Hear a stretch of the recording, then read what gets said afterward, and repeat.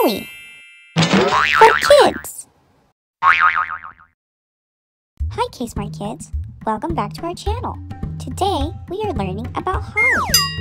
Holi is also known as a festival of colors or the festival of spring.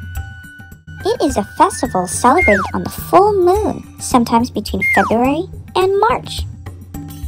Holi celebrates the end of winter and welcomes spring.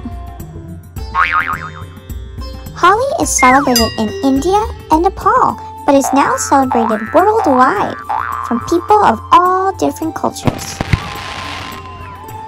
Holi also celebrates family and friends coming together to bond and spend time with each other.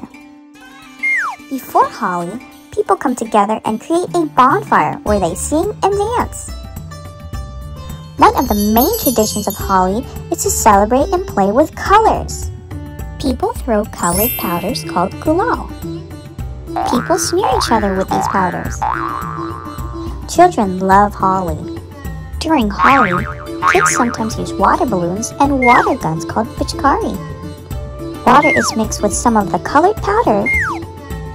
Many people like to wear white, so the bright Holi colors pop.